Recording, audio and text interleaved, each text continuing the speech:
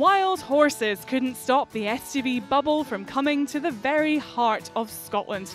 As we asked the people of Falkirk what they made of the runners and riders and what issue matters most. I like the Labour.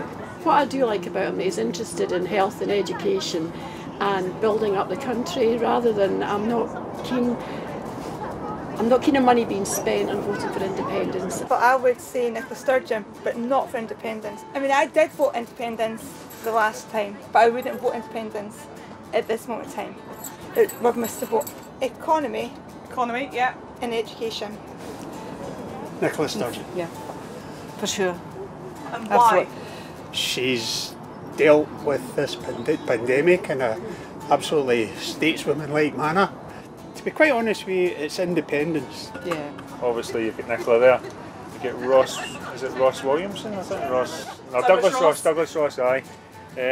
Sarwar, I think he's speaking quite a lot of sense just now as well. Sort of like people like what the people would sort of be thinking about. Education is always a good one, isn't it, for bringing your kids up.